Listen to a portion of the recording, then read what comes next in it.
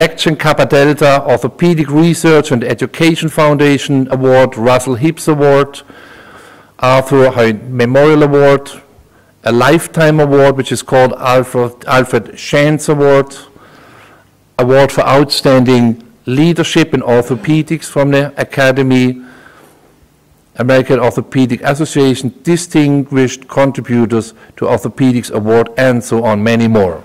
And as I was looking through all these awards, the most recent one I found came up in JBJS again, another award in November 2015, Orthopedic Research and Education Foundation Clinical Research Award. So it's highly decorated and well-known and well-respected, not only in the US, but all around the world.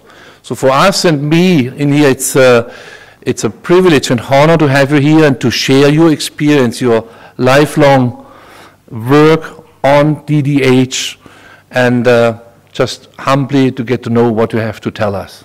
Please come on the stage.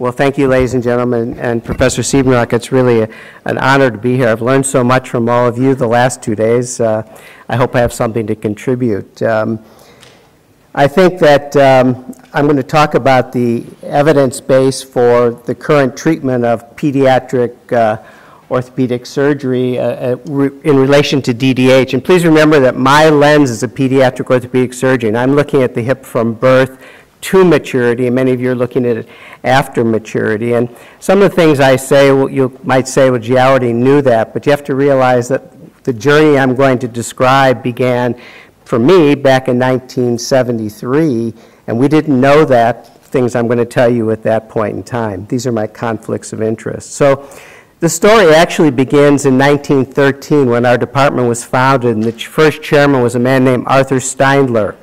Steindler was a product of the Austro-Hungarian Empire, and he did his orthopedic training in Vienna under Adolf Lorenz and became very skilled at manipulative treatment of DDH, which would carry him to his work in the United States. When he founded our department in 1913, he instilled a system of education which still exists today in 2016, where every resident needs to know the pathoanatomy of a condition, what's its natural history, and what's the impact of treatment on that natural history to see are we making patients better. The history also is influenced by one of Steindler's pupils, and that's Ignacio Ponseti, who came to the University of Iowa in 1941. Dr. Ponseti was born in Minorca as a Catalan, he was educated in Barcelona, and fought in the Spanish Civil War, and then eventually came to Mexico and to the United States. Well, one of Dr. Ponseti's teachers was a man named Joseph Trueta at the University of Barcelona. He was also his commander in the Spanish Civil War, and then, as many of you know, he became professor at Oxford after the war. Both Dr. Wenger and I trained at the University of Iowa, and I think Dr. Wenger would admit, too, that he's profoundly influenced by the time at Iowa and Dr. Ponseti. And I had the great privilege of working with him for 36 years, first as my mentor, then as my colleague and friend.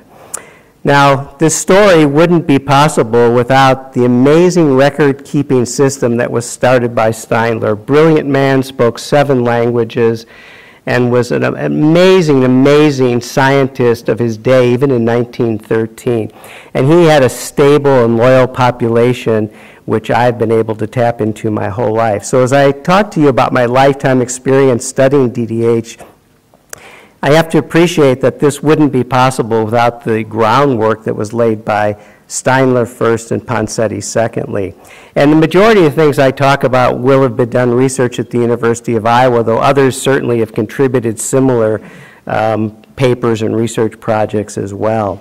So first, starting with normal growth and development of the hip and also the pathoanatomy of DDH. I think you know that Dr. Ponseti wrote a seminal paper in the late 70s which described the normal growth and development of the hip joint, particularly the acetabulum. And in the acetabulum, there's the acetabular cartilage complex, and the outer 2/3 is the acetabular cartilage. The medial one-third is filled by the pulvinar, and the head doesn't actually articulate with it, but you can see the triradiate cartilage there, both in the cartoon and in actuality. And the triradiate cartilage, remember, is the common physeal plate of the three pelvic bones. The diameter of the acetabulum is determined by interstitial growth within the triradiate cartilage. And then Benson and the group from Oxford in the picture on the right looked at the differential growth rates of the triradiate cartilage. So again, this gives you the diameter of the hip. But the concave shape of the hip is determined by what's in it, in most cases a spherical femoral head. And the development of the acetabulum is determined by what's in it. So this is really important if you have growth disturbances of the upper end of the femur early in life. It's important in other hip diseases like Perthes disease or septic arthritis. Now, normal acetabular depth is dependent upon several factors as well. You need to have appositional growth under the perichondrium for new cartilage cells generation, and interstitial growth within the acetabular cartilage as well. Also, normal growth and development of the acetabulum requires a very delicate balance between the three pelvic bones, ilium, ischium, and pubis. And this is a specimen from the collection of Dr. John Siegling at the University of Chicago, and this child ingested phosphorized cod liver oil. And you can see the differential growth rates of the bones. You can see the upper end of the ilium is growing about 2.5 times faster than the distal end. You can see the portion by the triradiate cartilage is a little bit faster than the acetabular cartilage adjacent to it. And lastly, the depth is enhanced by the development of 3 secondary ossification centers that appear near the adolescent growth spurt, one in the ilium, one in the ischium, and one in the pubis. Here you can see what's called the acetabular epiphysis, and you can see that if this didn't develop, your surceal would be flat or horizontal. So these are critical for the depth development of the acetabulum.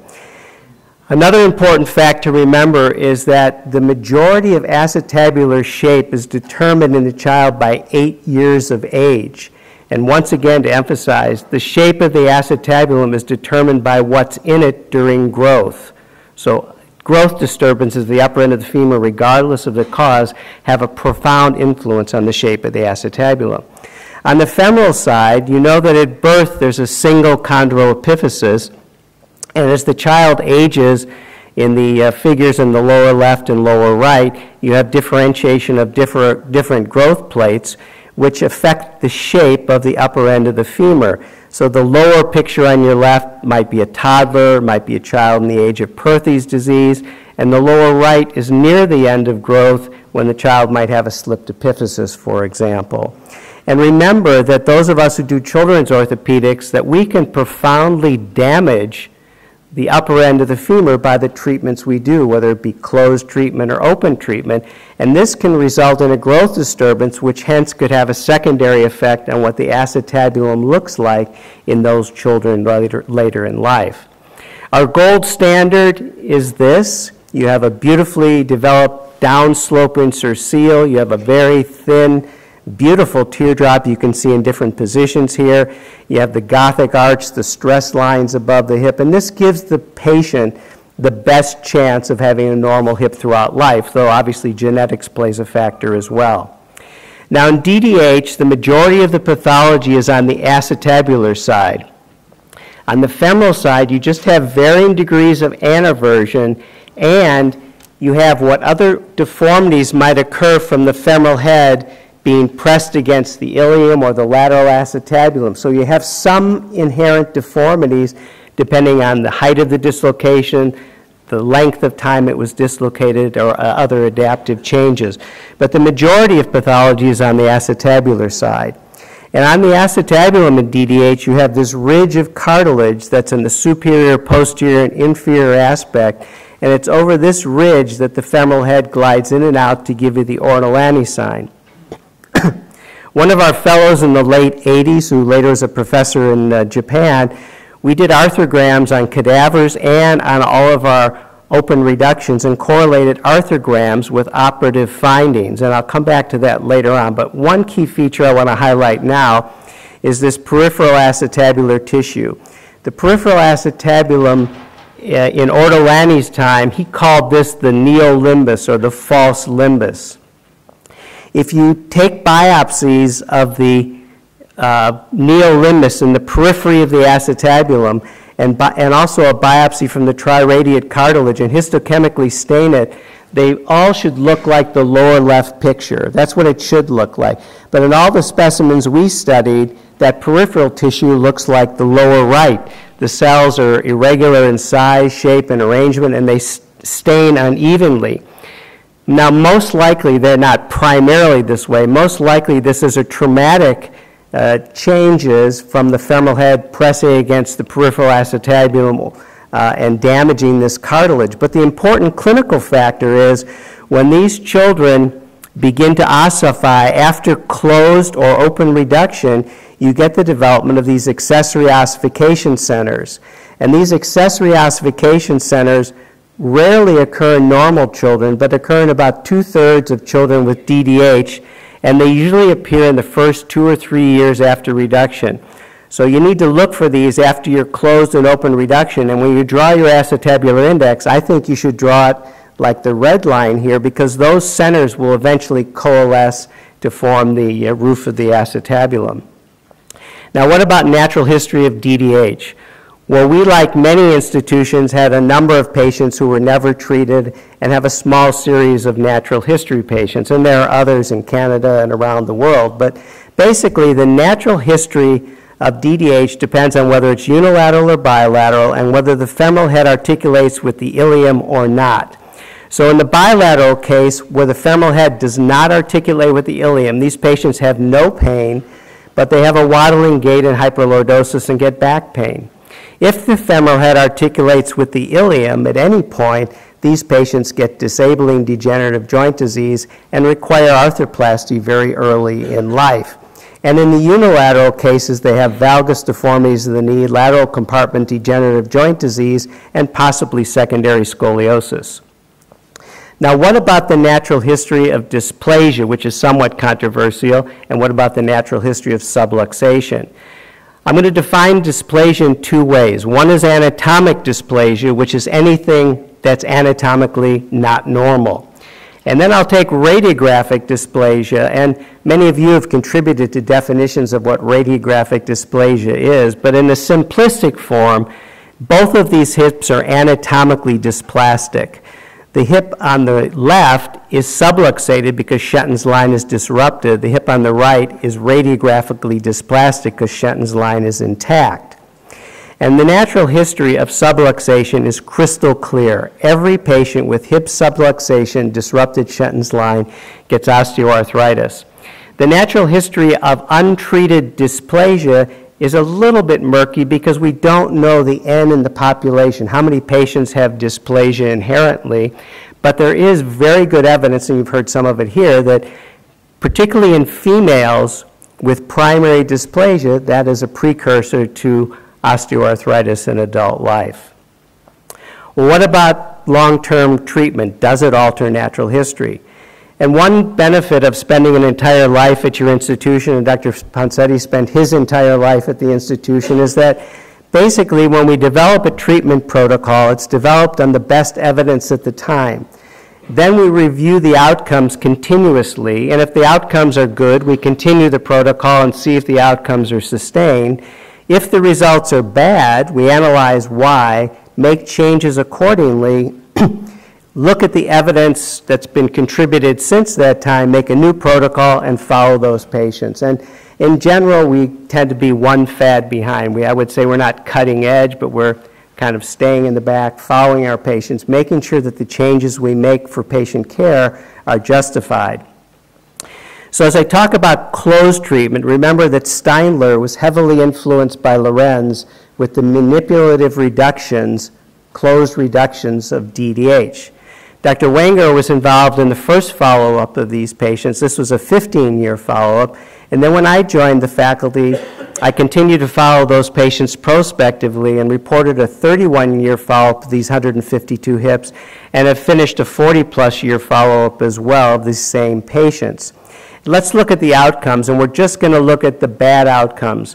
And we'll define bad outcomes as a Severin 3 or Severin 4, hip dysplasia or hip subluxation. These are the bad outcomes. And if we look at this long-term group of patients treated by closed reduction and you continue the follow-up, you can see that as we follow the patients longer and longer, the dysplastic hips go on to subluxation and osteoarthritis. So the next question we wanted to answer is why. So we know that now we can never accept, in patients with DDH, we can never accept dysplasia, and obviously we can never accept subluxation.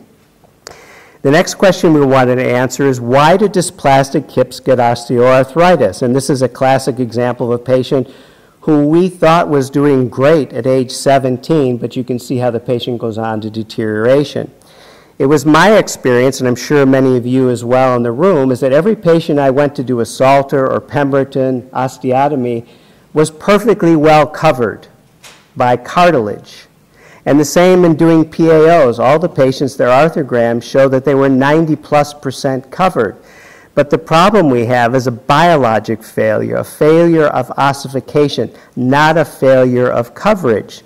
So we kind of thought, well, maybe hips with dysplasia get osteoarthritis very similar to genu varum and genu valgum, from cartilage overload and increased contact stress over time.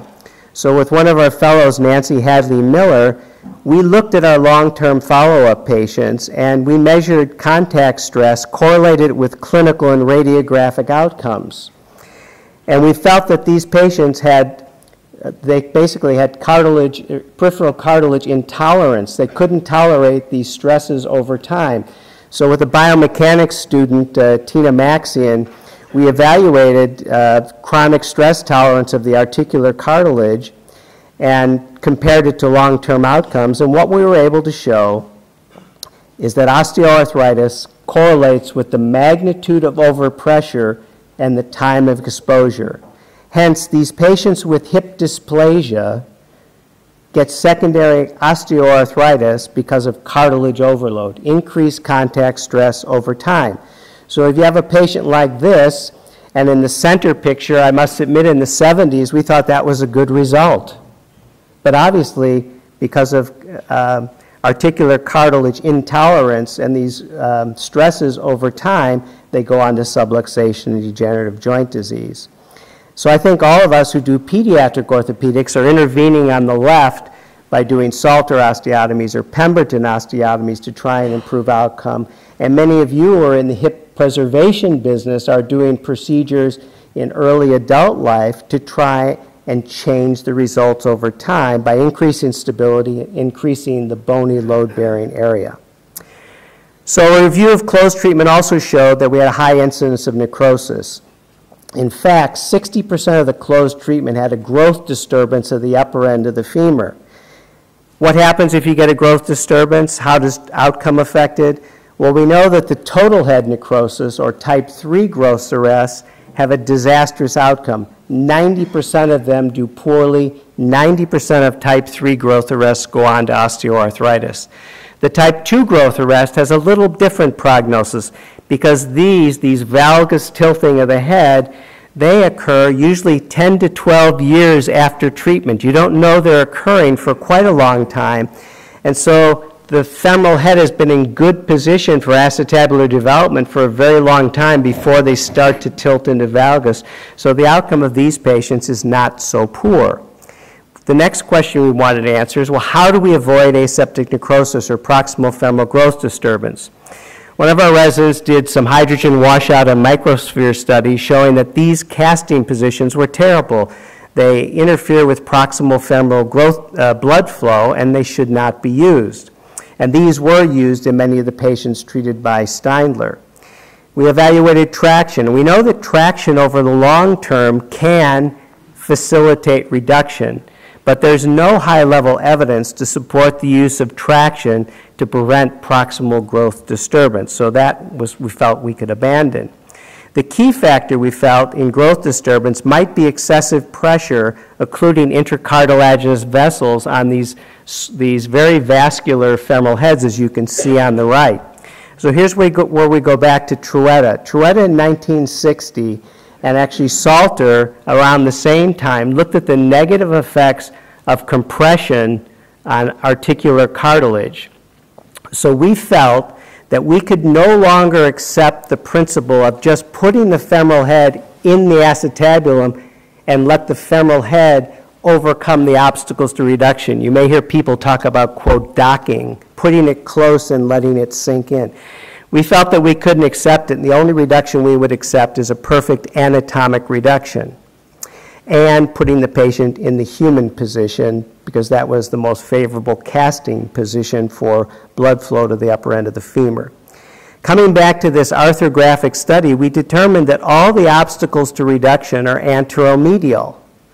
And therefore, if we had a hip like this that we were trying to close reduction and it wasn't anatomic, if we were going to open the hip, we felt that the classic anterior approach was really not approaching the hip directly over the obstacles to reduction. It's a long way away. You're working down in a hole to try and overcome those obstacles. So in the early 70s, I think some of you may remember, Ferguson proposed a medial approach to the hip between the adductor longus and brevis. We didn't find that very satisfactory. So we went back to the literature and found the procedure described by Ludloff, the approach to the hip in 1911, and modified that somewhat, and that's where the obstacles to reduction are. And so we approached the hip in an anteromedial fashion, as you can see here, with excellent visualization. And then Jose Morquende was a resident. He reviewed the first 93 hips I did, and this was an average 11-year follow-up, minimum 4-year follow-up, and the aseptic necrosis rate dropped down to 14%. So we came to the realization that a skilled atraumatic open reduction probably has a lower risk to the upper end of the femur than a difficult, unsuccessful closed treatment, just as Dietrich Tonis did as well. And the very last question we answered was, sorry, am I going back here? My apologies. When do we intervene? How do we prevent unnecessary acetabular or femoral surgery? We know that we can never accept dysplasia and subluxation, but how do we develop objective measures, qualitative and quantitative, that will help us determine when we should intervene? When, for example, in the upper left picture with a 13-month-old, do we need to do an acetabular procedure or femoral procedure? And how about the patient in the lower left that we're following after a closed or open treatment? When do we need to do a Salter, Pemberton, femoral osteotomy, et cetera? So we started by studying the teardrop as a qualitative measure and looked at the teardrop formation and its rotation evaluation on x-rays. And one of our fellows, Javier Albiñana from Spain, helped us develop a qualitative measurement of progress of development of the teardrop. And we learned from this study that we could never accept a U or V-shaped teardrop. We knew that we were failing and acetabular development would be poor. Secondly, we looked at a quantitative measure for acetabular development after reduction, and we looked at poor results versus the age at reduction. And what we found, that if the child was reduced under a year of age, they had an 85% successful outcome, a good result, a Severin 1 or 2. At 18 months of age, there was a 70% probability of a good outcome. At 2 years of age, there's only a 50% probability, and at 3 years of age, only a 30% probability of a good outcome. And lastly, we provided this metric that you could follow your hips after closed or open treatment to see whether you should intervene or not. And usually it's the first 18 to 24 months after closed or open treatment are the most important. And if you started to normalize then, you could probably wait a little bit to decide if you need a secondary procedure. So that takes us to the current time. How do we treat DDH at the present time? Well, the majority of DDH detected under 1 year of age can be managed by closed treatment. Rarely do you need to open a hip. The closer you get to 18 months of age, in the absence of an anatomic reduction, we treat all DDH with an anteromedial approach. Because the probability of having a good outcome is about 70%, we don't do any acetabular procedures at that time. When you get to 24 months of age, however, almost all patients require open treatment. all patients, because it's only 50-50 chance of a good outcome, we feel it's worth intervening at that time to do an acetabular procedure. Femoral version will correct at 2 years of age, but that's probably the upper end that you can expect correction of anaversion. And then when you get closer to 3 years of age, you need to address all the deformities, both the femoral excessive anaversion, the acetabular dysplasia, and the reduction as well. So as I conclude, I've been really privileged to be part of an orthopedic heritage at a single institution where critical thinking is the mantra of every person who's ever trained there. We're always asking the question why. We're always asking how can we do this better? Have our results been satisfactory for patients? And can we improve on the outcomes by continuous reassessment of our patients?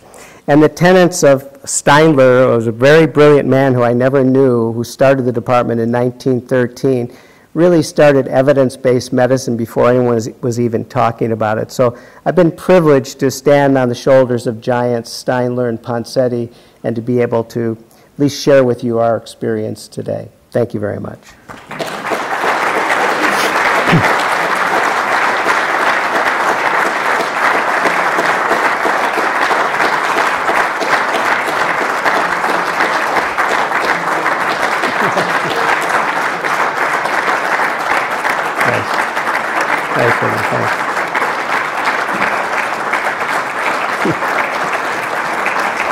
Thanks. Be happy to answer any questions. Thanks.